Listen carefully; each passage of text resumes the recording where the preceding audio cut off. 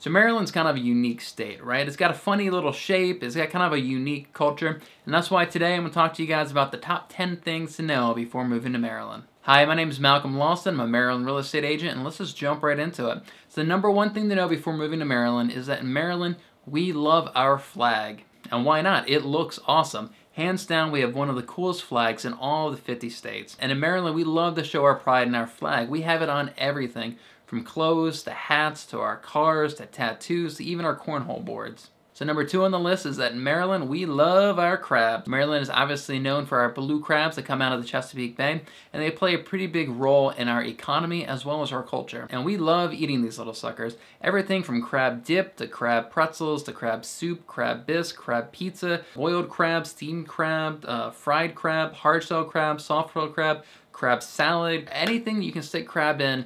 We stick crab in it and we eat it. So Maryland is also the home of the iconic Chesapeake Bay Bridge. Many people have actually called this the scariest bridge in America.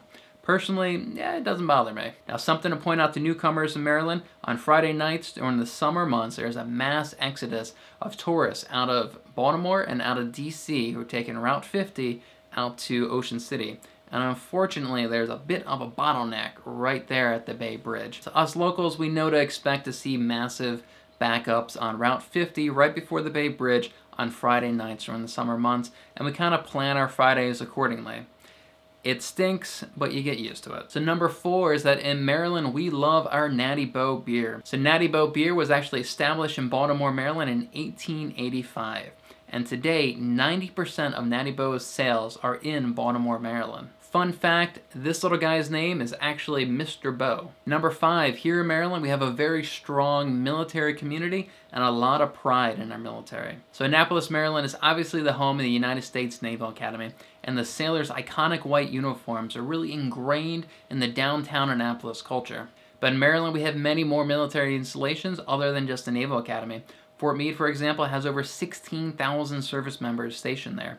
Andrews Air Force Base is another large base that we have here, and they're home to the Air Force One. We also have Camp David, as well as many more smaller military installations scattered throughout the state. Quite a large portion of Maryland's population is actually made up of service members and veterans, including myself. Before we get to the final five, I have a quick question for you. So just a reminder, I am a Maryland real estate agent. This is how I provide for my family and how I can afford to make these great videos. So I want you to ask yourself, who do you know that is interested in buying or selling a home here in the state of Maryland that I can help out? Alright, I want you to think about it, and before this video is over, I want you to do one of two things. Either send that person this video, or send that person my contact information, which I'll have right down here. Alright, let's get back to it. In Maryland, we love our Old Bay, and we put it on everything. From corn to chips to popcorn to macaroni and cheese to pizza, and yes, even ice cream. Number seven. Baltimore, Maryland is the home to the world-famous Johns Hopkins Hospital. This hospital is ranked by the U.S. News and World Report as the #1 hospital in the United States for 21 straight years. Established in 1889, it is the founding institution of modern American medicine and the birthplace of many medical traditions adopted worldwide. So in Maryland, we sort of have more than one football team. So obviously the majority of Marylanders love their Baltimore Ravens, and they show a lot of pride in the Ravens. However, you'll notice as you move closer and closer to Washington, D.C., you start seeing less and less purple and more yellow and red supporting the Washington Redskins. Fun fact, the Baltimore Ravens were actually named after Edgar Allan Poe's poem, The Raven. Maryland is home to many beautiful and unique national parks. From the beautiful beaches in Assateague Island, where there are literally wild horses roaming free, to the mountains in Harper's Ferry, where you can go and hike the Appalachian Trail,